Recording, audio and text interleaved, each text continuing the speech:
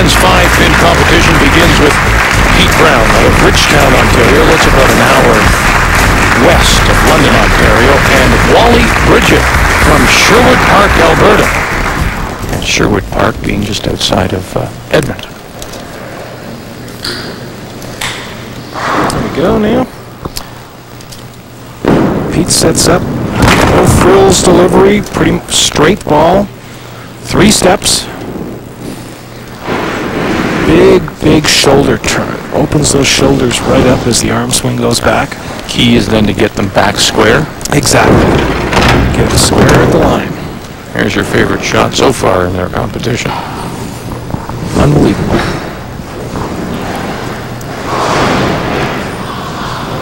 Everybody's taking a simple shot and making it look difficult. And he opens up with a 15.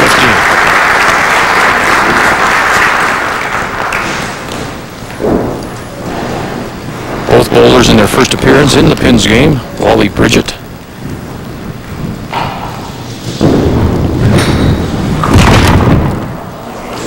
All right. Unfortunate break in the first frame, leaving both corner pins. And now he needs to pick both corner pins to carry the frame. Well done. Playing for $50 a frame.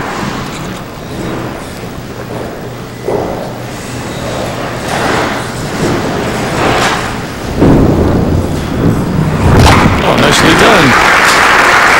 There, the first sign of life on the corner pins.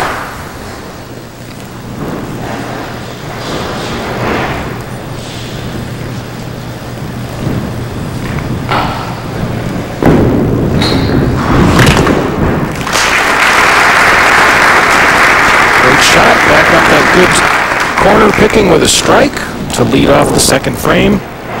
Pete Brown requires a strike to match up.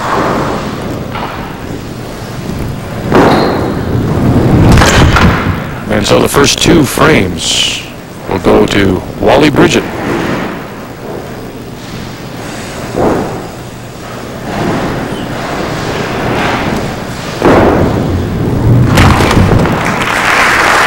Cover on the spare.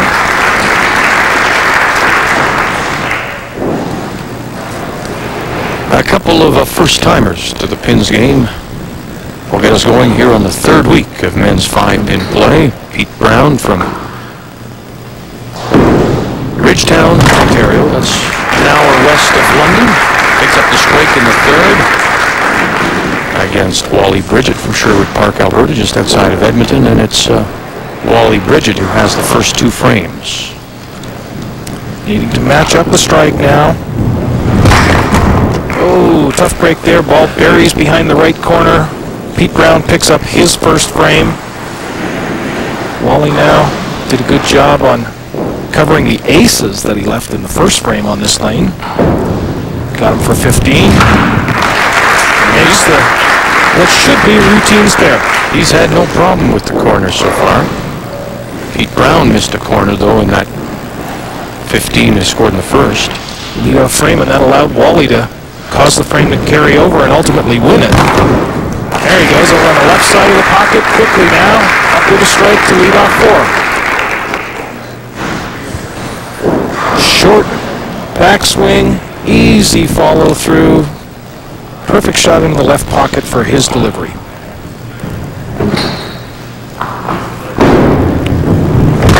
He misses on the left side. When we first saw his delivery, he said just wide open shoulders. Just as he gets up to the line, he starts to open up that shoulder. He even starts with the right shoulder a little down. But then at the finish, brings it together. He is square to the foul line at the finish when he delivers the ball with the right timing. So it costs him a frame to open up with the spare there. Wally Bridgett back quickly up 3 frames to 1.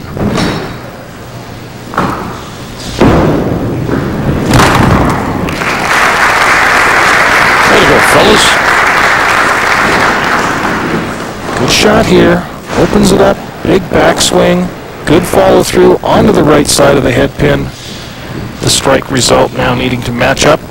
And Bridgett misses on the left side.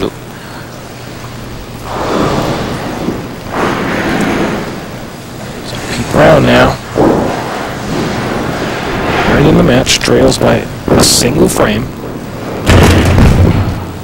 Knows is his second shot. Perfect so far, has not left a stick on the lane. Use this last shot for a little practice. Ooh. Okay, that's the danger of that chop off. You know, if you ever do it on the first ball, the danger part, just cherrying out that 3-pin on the second one, picking it clean. So he stops a short-lived run, strike, square, strike, opens on either side of that. Tries to get it started again, a good-looking shot.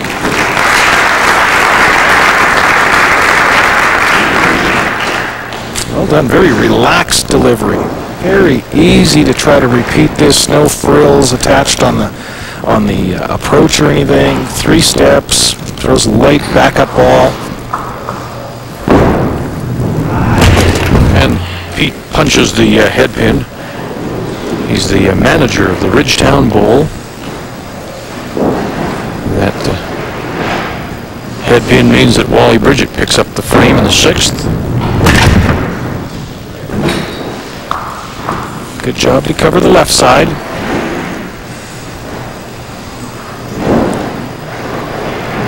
Final attempt in the 6th frame.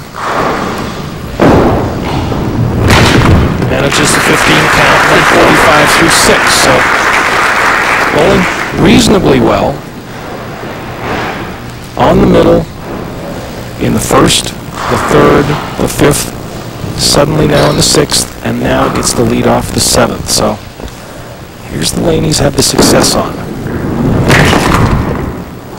Full hit, leaves the right corner.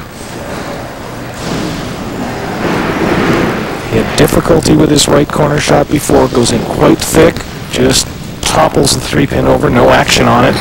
Back in the 1st, he had problems with this and has problems with him again. It kicked off the pit.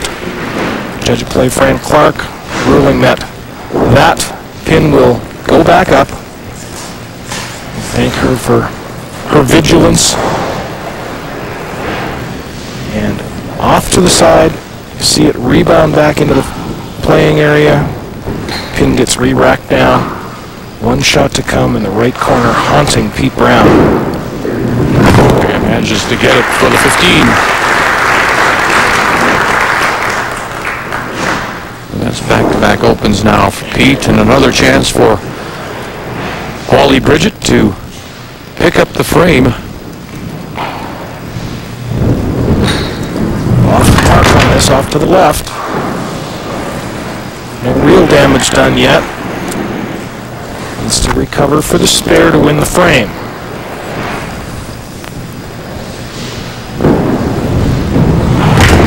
Nicely done. Picks up the spare. Another frame.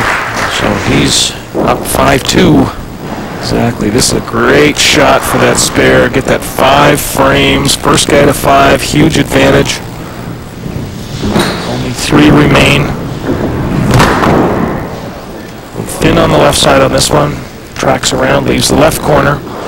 But with the spare here, forces Pete Brown to strike to win the frame. Sets up to the right side of the approach, delivers it across the lane, and papers. Hello. Yep. While these both bowlers are new to the pins game, they have competed internationally. Or nationally, rather. Wally has competed in the team championships, representing Alberta. Pete has also competed back in his youth bowling days in the national championships. So pinfall is close. Pete needs to sneak some frames back, though. He's got to be perfect on the rest of these to just carry this one. And it goes back, though, to what you said. Now, I mean, granted, Wally had a chance to spare. He missed the corner, but getting the 15 and now seeing what's happened here, if Pete can't get the right side, he picks up the money and puts himself through.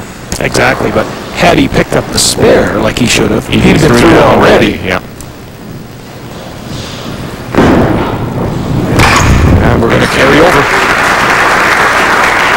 So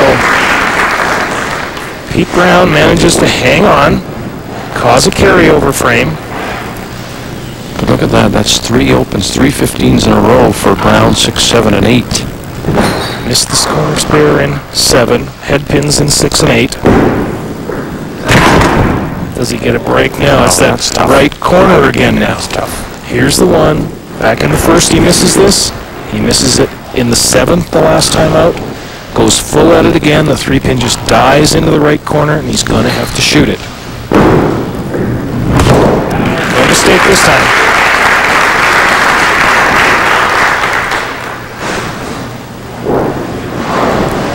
So an opportunity now for Wally Bridgett to put himself through.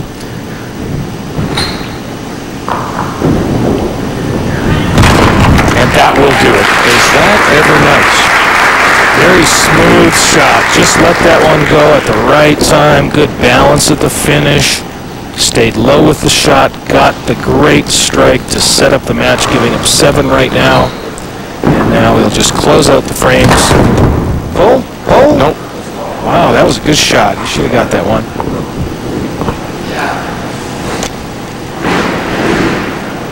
Covered the right corner back in the 3rd frame for the spare. Pin count in the 10th frame determines who picks up that final money. So right now Wally with 15 points plus this shot to come. Whatever the count is on this ball is the standard that he will set for Pete Brown. Looks like 20.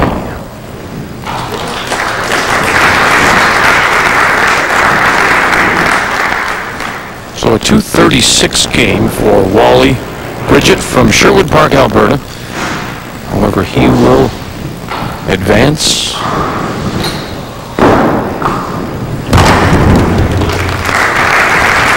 First strike. No way that he loses this last frame now.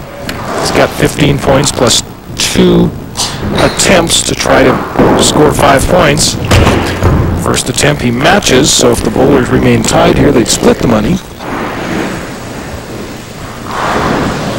Any pin now.